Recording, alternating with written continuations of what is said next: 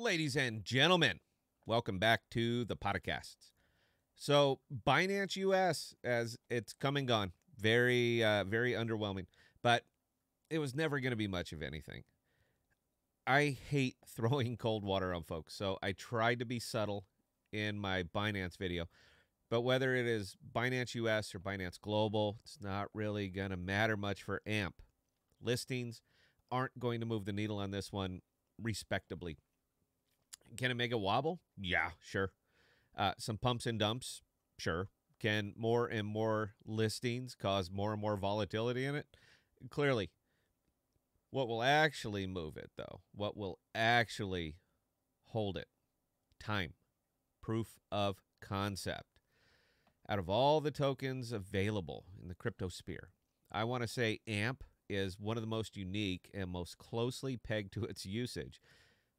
Because aside from collateralizing payments on the AMP network, it has no other use case.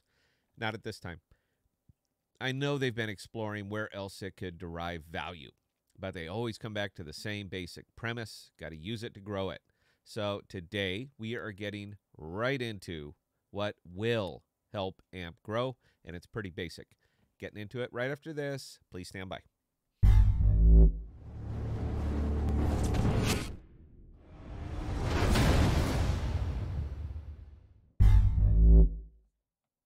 You got to stop thinking about AMP as a fluid token. It really isn't. It is a single-use token for an ecosystem that hasn't even begun to be developed yet. If you really want to make a comparison to AMP, you have got to stop comparing it to anything that is not a fuel for a network. That's what AMP is. It is a fuel, like Theta fuel for the Theta network, like Ethereum, like Cardano. Their early values were purely speculative because nothing really existed for them to be used for as they were intended. October 2015, Ethereum was 65 cents. Why? Nothing was built on the Ethereum rail, at least, nothing meaningful. May 2019, Theta fuel, sub-penny, today 33 cents. Why? Why the price change? Because nothing was built on Theta. December 2017, Cardano, 2 cents. Today, $1.32. Why? There was nothing built on Cardano, and today there is. But that is what AMP is about. That is why it is such a long-term hold. AMP is Ethereum. It's Cardano. It's Theta fuel. Listings are not going to matter for this one. Visibility isn't really going to matter for this one. Advertising isn't going to matter for this one, and I will have that fight with anyone. You know what? I have it with my own team here at the podcasts. I guess one could explore the option that if enough people know about it, it may inspire more entities to build on the AMP network. I could entertain that. But until more entities actually do build on the AMP network, it will simply remain a speculative token with lots of liquidity for lots of ups and downs. I know my folks don't want to hear this, but you need to hear this because I'm right.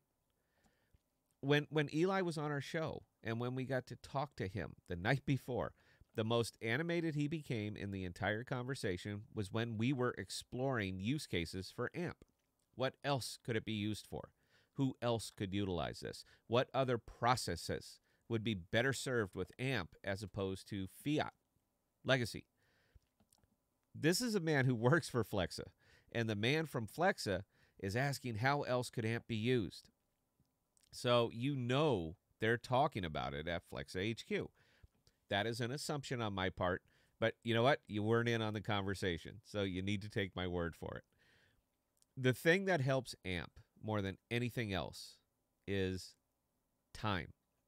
Time is on its side. It needs to develop. It needs to mature. I used to think, I even did a video on it, but I used to think that AMP was the proof of concept for Flexa. But one of our viewers put me on a whole different train of thought, and you know what? I think he's right. Flexa is the proof of concept for AMP. It's the one thing that I just cannot get around after our interview with Flexa. every direction they seem to be going. North American focus, sticking in crypto spends, not pushing where they should be pushing, suggests to me that this was never about spending crypto.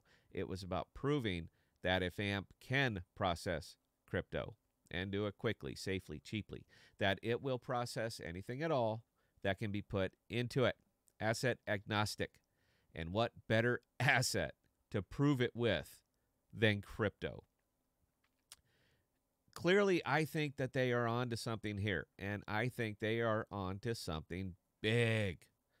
I'm in a lot of tokens, but my heaviest bags are packed with AMP.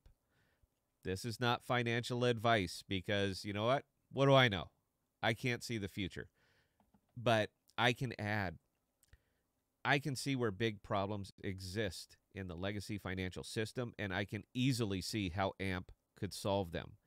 But before another entity puts up the billion or so dollars necessary to fund their venture using AMP, it needs to be proven beyond a shadow of a doubt that it works. It needs to be put through the ringer completely. We understand it because we are AMP people. You know, most of us understand it. If you're one of those who really don't care how it works, you just want it to go up, you know what? You kind of lucked into a ticket to the chocolate factory here, but you need to be patient. If you enjoy passing your time rooting for it, just purely rooting for it with no context to go up, up, up, Lambo, great. There's no harm in that. Enjoy the game however you wish. But your time could be better spent figuring out why it is, where it is, and giving it an objective valuation to figure out where it will be. Time your buys, time your sells. Become a trader. AMP is going to go, but not yet.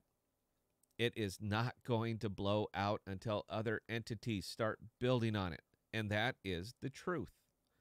The news you should be looking for is who, what, when, where, why, how, is looking at AMP for usage, for a new idea and a new direction that it isn't being used for now. That's your bellwether, not listings.